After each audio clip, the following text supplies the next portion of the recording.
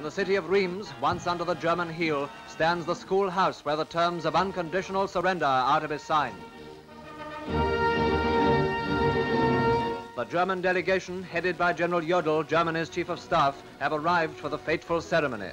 The General puts his signature to the document, which acknowledges the complete defeat of the German armed forces by those of Britain, Russia, and the United States.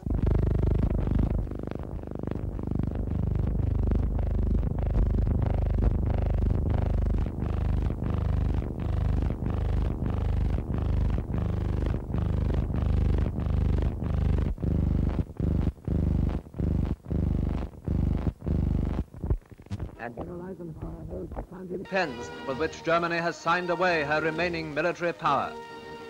Within 48 hours, the surrender terms were ratified in Berlin, whose Tempelhof airfield is the scene of the arrival of the Deputy Supreme Commander of the Allies, Air Chief Marshal Tedder.